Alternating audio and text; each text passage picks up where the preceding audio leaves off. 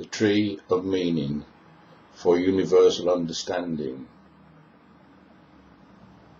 These are the 10 dimensions of string theory. They are the 10 dimensions of reality, or of our minds, of the universe, of our bodies, of everything, the 10 dimensions. Now the 10 dimensions are, if you like, intuitive, and they're pre-verbal. So this is the structure of our minds that then expresses itself through this structure.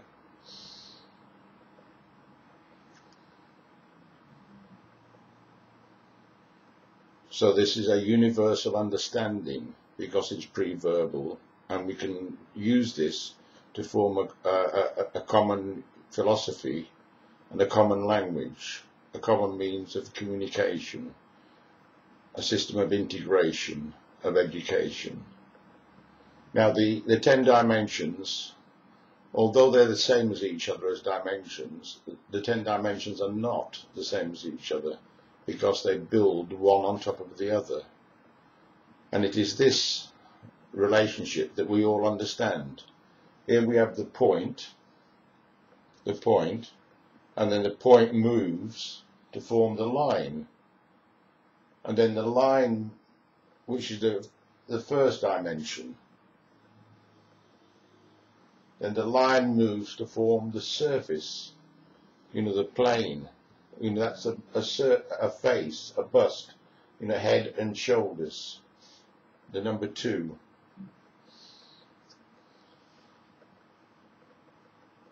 And then we get an image of that on our minds, of a cartoon, a line on a surface, dividing up separate areas. And then when we repeat those images, we then get the third and the fourth dimensions.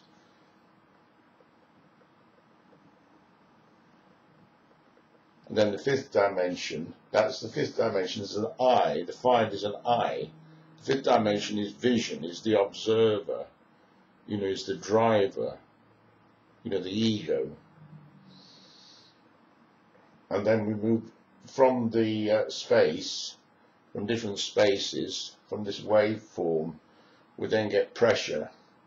And from pressure, we get fixed pressure maps, which gives us objects, the solid world, the world of things.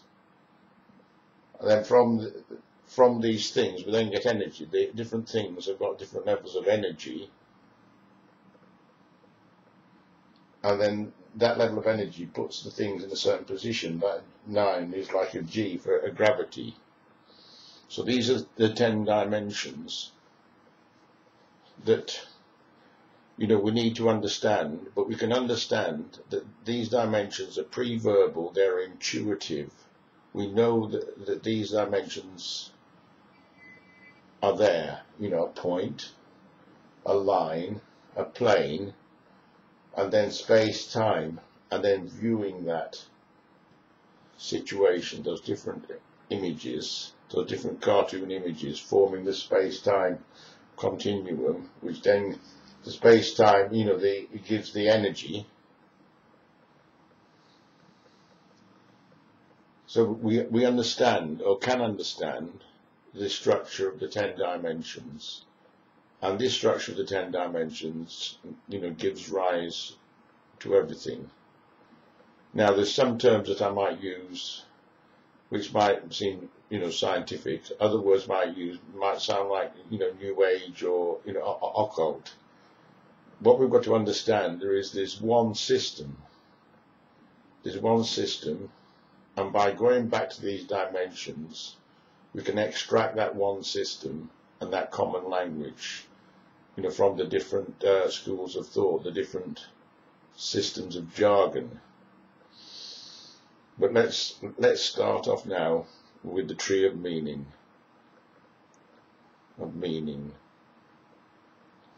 Start off with the 0 and the point. Now this is called the Issachar entoptic, or the breast entoptic, or the signal entoptic. It's a pattern in your mind of focusing in on a point and back out into a circle. In actual energy terms, this is an energy. There's a coaxial energy. There's energy flowing in at the point, right? Energy flowing in at the point, and then flowing back out in the circle. Flowing into the point, then back out into the circle. So the circle is actually the returning energy as we focus in and out, the focus to go to the individual point. But now we must start off with zero, with nothing. We'll start off with nothing. Nothing on nothing. How absurd. So we start with nothing. Now there is only one nothing.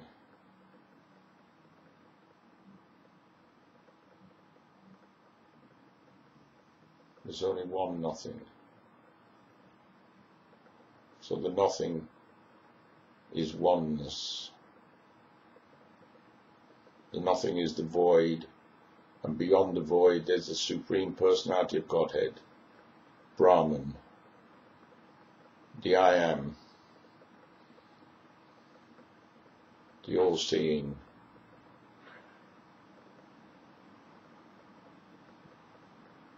We start off with nothing.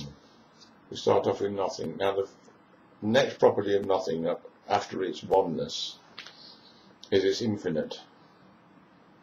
Nothing cannot be bounded. It must be unbounded. As soon as it's bounded, it's something. So we start off with nothing, and it's infinite. It's unbounded.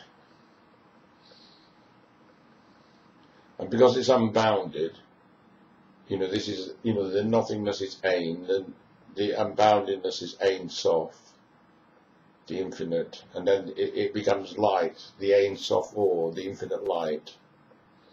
Now this is the light that we call consciousness, or mind, or the divine essence. This is the energy, the dark energy, the prana. So this is the infinite, light of mind, the universal intellect. And there we have the point. The point is the point of our attention, the focus of attention. How we focus our mind. Our mind is like a lens. It's a lens, and we focus onto a point.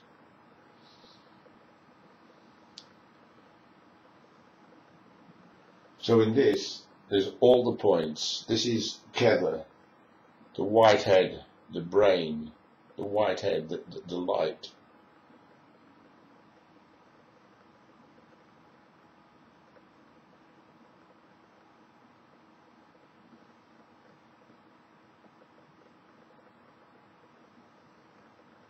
The brain, all the points in the brain.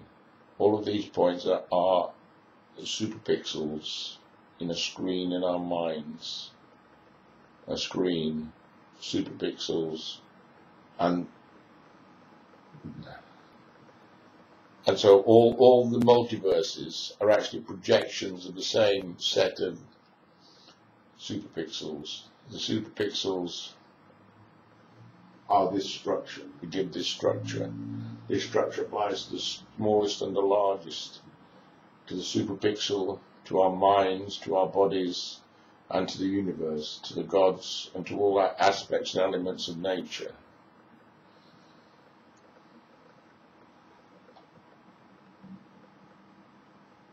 So this is the breast entoptic. So when the child is born and opens its eyes, it sees the breast. It looks for the breast, that circle and point. The point is the source of the milk, or the source of the energy. It's love, the source of the milk, milik, me like, or love. So zero is love, like they say in tennis. Zero is love. When we do something for love, we do it for nothing.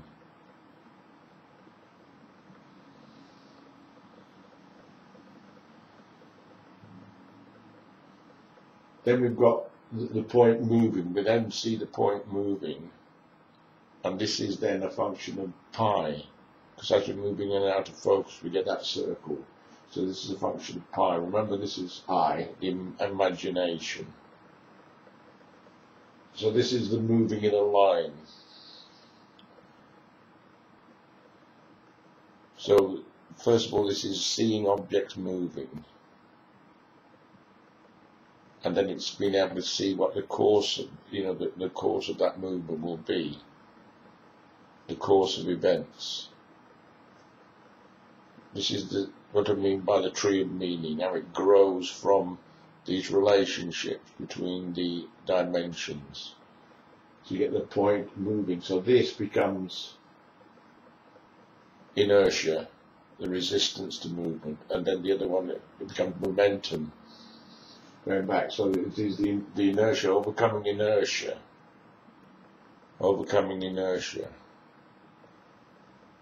having a purpose, an intent, to move on that course of action, and for that course of action to accord with the rules of conduct, so you stay within the line. And you see your consequences of your action. So there is following, guidance, and there is love, and there we see the movement, the consequences of action, which gives the idea of wisdom, the knowledge of the consequences of action and movement. If you jump off the cliff, you're going to smash at the bottom. So this is wisdom. So there we have love going to wisdom. Philosophy. So there we have a function, a path to basically philosophy, following a course of action, being able to overcome inertia. So this is what I mean by the tree of meaning, from the relationships between the dimensions and our understanding, our intuitive understanding. So these grow into a metaphor that develops into a meaning, and this is how the tree of meaning grows.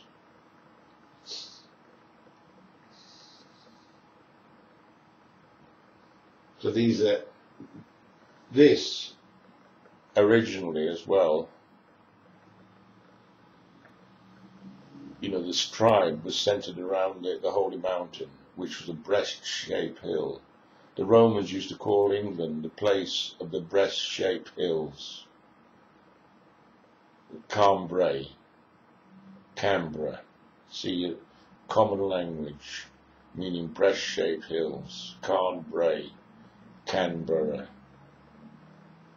the breast-shaped hill, and the breast-shaped hill is the source of the original word for hill was law, so we get the law, and the idea of law, that from the source comes the law, and it says that without beginning, the law creates thought and living substance. The law creates thought and living substance. Thought is what comes from seeing the consequences of action and being able to see, if you like, the future, the consequences. As that image appears, we create the surface, that two-dimensional image that we actually see in.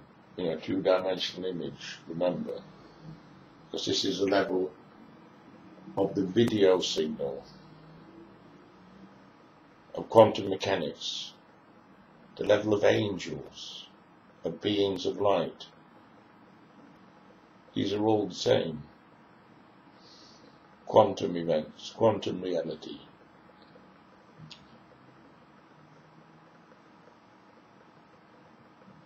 So this, the face, is E, the exponential, entropy, the decay of the image, always decaying back into the background, merging into the background.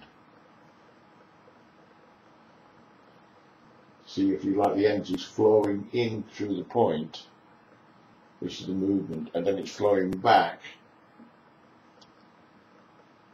the returning energy, back to the source. So here from the one, we get the idea of an example to follow, the one to follow, the pioneer.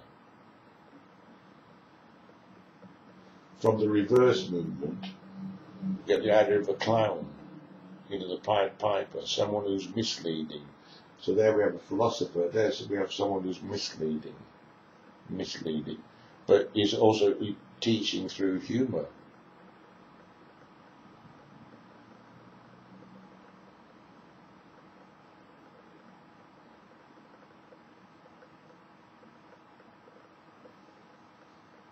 So in this triangle, you see this is the video signal, we have the differentiation of the video signal into the different areas. So that is like it. The door is open, that is a door that's closed. Closed area or an open area. When we've got an open area, it's peace and expansion. When there's a closed area, it's stagnation and we're blocked. So there's, energy balances up and down these lines and in and out the spheres, the circles.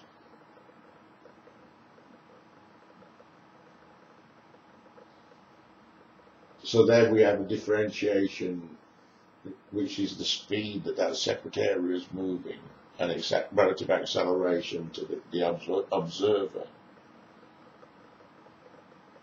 Remember, the observer is in the relativity triangle.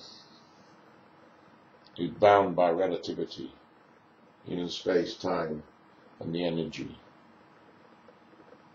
How much energy you've got, how old you are, and what space you've got.